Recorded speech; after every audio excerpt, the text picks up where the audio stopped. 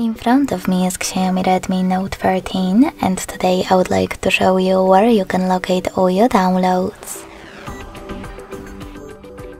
Begin by locating an app called File Manager and clicking on it.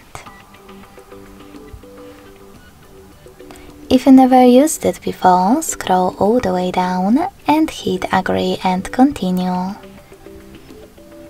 Then select Allow in the first pop-up and also Allow in the second one. Following that, you can choose Cancel or Try in Dark Theme pop-up at the bottom and then hit this little clock at the top on the left. Lastly, tap on Bluetooth and Downloads. As you can see, all my downloaded files are over here.